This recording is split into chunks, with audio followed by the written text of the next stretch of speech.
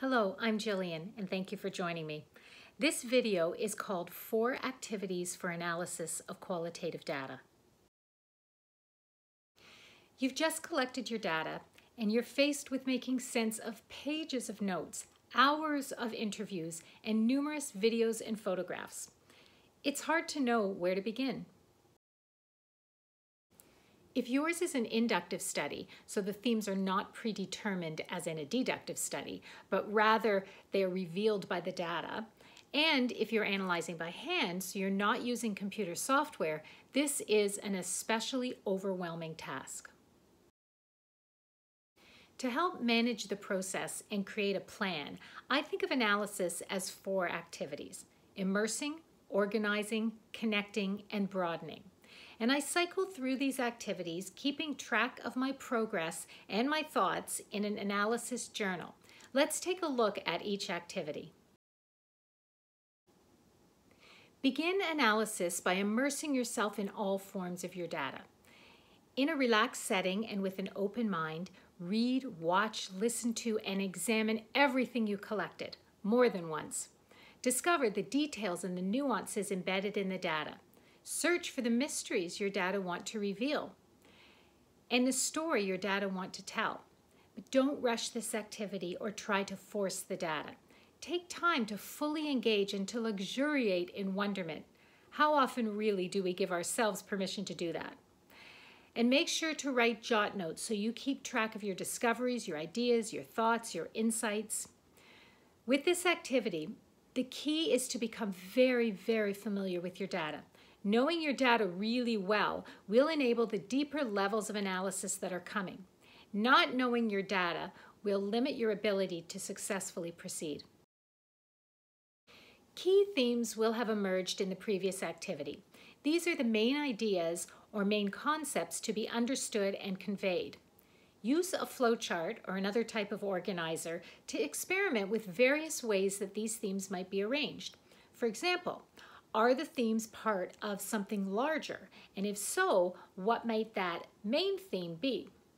Or are 2 of these the main themes and the others are sub-themes of those? Or are some of the themes actually sub-sub-themes? Or maybe there's another way to organize. Don't be afraid to play around with this a little. You're actually creating a rudimentary conceptual framework. This framework might mimic what already exists in the literature, or it could be entirely new.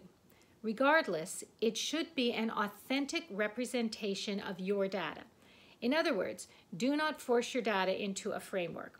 The framework doesn't have to be perfect, as we will discuss shortly, but it should not require too much of a struggle to make it work for the data.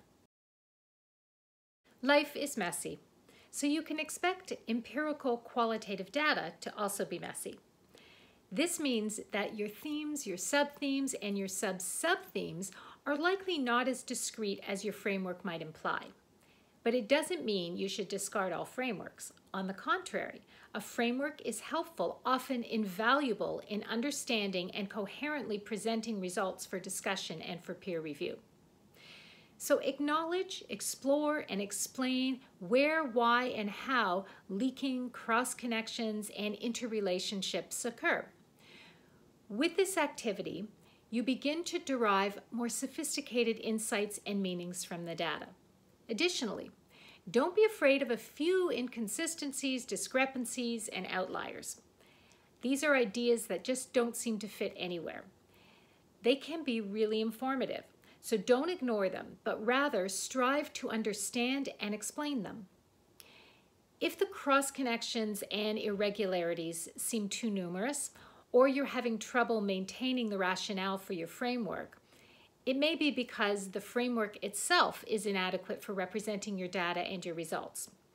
That realization will send you back to the previous stage of organizing, but with more knowledge and understanding of your data. So have faith that a more authentic framework will emerge. I nickname this the "So what and why should anyone care" analysis activity. Here, you will pull yourself out of your own study and prepare to join the conversation among scholars who are interested in the same topic area as you. There are 2 primary considerations. The first is, how does your study relate to existing scholarship? So think about what your results mean in light of what's already been reported. For example, do they add to, confirm, or undermine the work of others, and in what ways? The second, what are your recommendations based on your results for future research, policy, practice? So think about where the gaps may still exist in knowledge and experience and how they might be addressed by further research. What do your results indicate for practitioners, for policymakers? What action might they take? You are the expert on your study, your data, and your results. So it is your responsibility and also your privilege to make these recommendations. This analysis activity relies on knowledge of the scholarly literature. If you know the literature well, you will be able to make appropriate and insightful connections and observations. If you do not know the literature well, your ability to do that will be limited and the potential impact of your study weak. You may have done your literature review a year, even 2 years prior to this point, so make sure that you're up to date. These 4 analysis activities do not necessarily represent a linear progression. As you progress through them, your understandings broaden and deepen and become more nuanced and refined. So it's often necessary to revisit earlier activities or to jump ahead.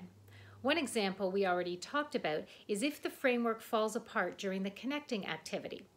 But this may also occur while immersing if complex connections among data points and between data and the literature are recognized before the data have been organized into themes.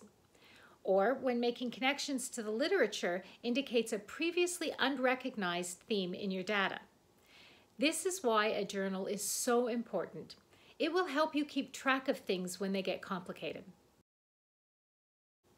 In my experience, many students get stuck or simply stop after organizing. Their reports are more like data summaries than analysis results. So push through connecting and broadening. This is where meanings and understandings that have the best chance of making a contribution will emerge. Here's a summary of what we talked about. Let me know if you find it helpful or if you have any other tips.